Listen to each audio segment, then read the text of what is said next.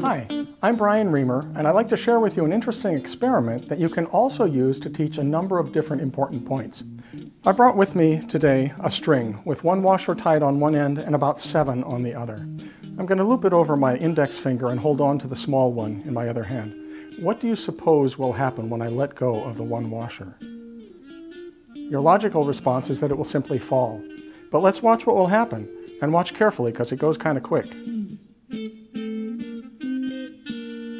The day has been saved.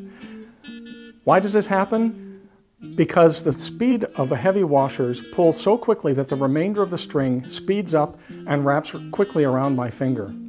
It's an interesting concept, and we can use it to talk about something like teamwork, because it's a good reminder not to underestimate the skills and contributions of every person on the team. It's also a good way to talk about groupthink, that one person sharing their ideas strategically at the right time can keep the whole group from falling into disaster.